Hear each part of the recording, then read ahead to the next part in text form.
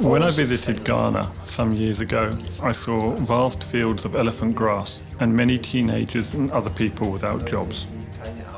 I started to think, what products could be produced from this elephant grass? Then the idea came to me to produce insulation boards from this elephant grass.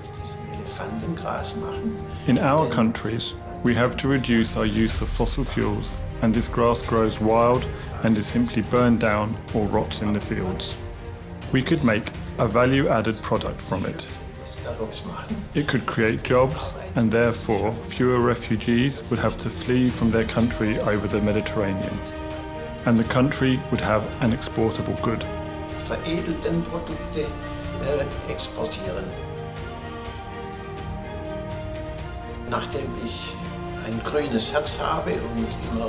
I have a green heart and think ecologically and sustainably.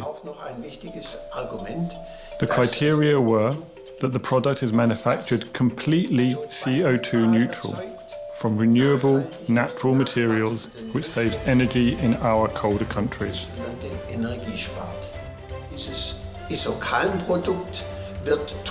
Isocalm is produced without any fossil fuels, i.e. it is CO2 neutral.